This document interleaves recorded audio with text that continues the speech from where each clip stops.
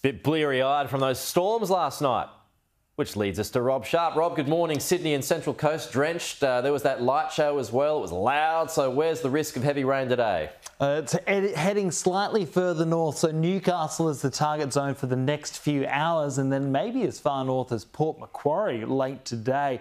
So there were even a couple of waterspouts off the coast of Sydney late yesterday as the storm started to get going, but it was through the middle of the night that many areas saw their heaviest rainfall. Look at those totals flying upwards across much of the Sydney Basin. The Upper North Shore, Terry Hills, heaviest rain in a decade there, and right now Cessnock, about 30 millimetres in the last hour alone, and it just keeps on pouring with rain there, and Newcastle is about to get a lot more over the next couple of hours as well, I'd suggest.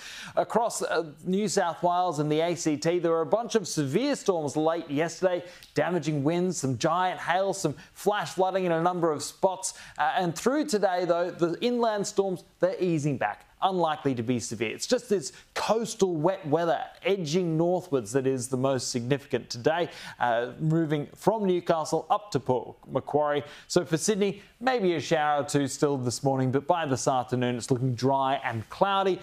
Maybe a shower or two in Brisbane this morning and this evening. Showers picking up around Cairns, stormy through the north. Darwin's had more than 60 millimetres and a lot more to come through today, but it is hot through the south and warming up nicely in Melbourne today, 30 degrees. Yeah.